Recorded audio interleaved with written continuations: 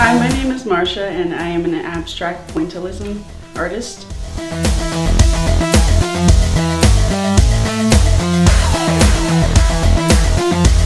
I've been making art since about 2003.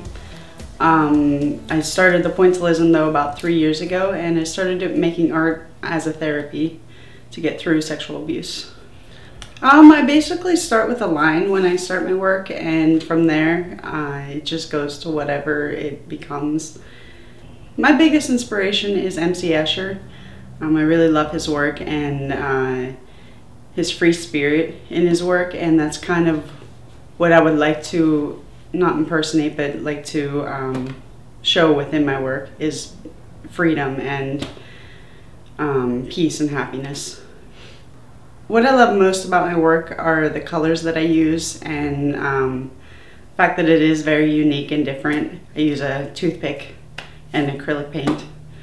My aspirations and goals for my work are to just be seen and noticed, and I would like to share my work to people so that other survivors of sexual abuse can see that there is hope in the future. And my work went once from very dark to now very colorful and a happy style.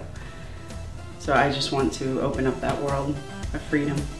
My name is Marsha and I am a raw artist.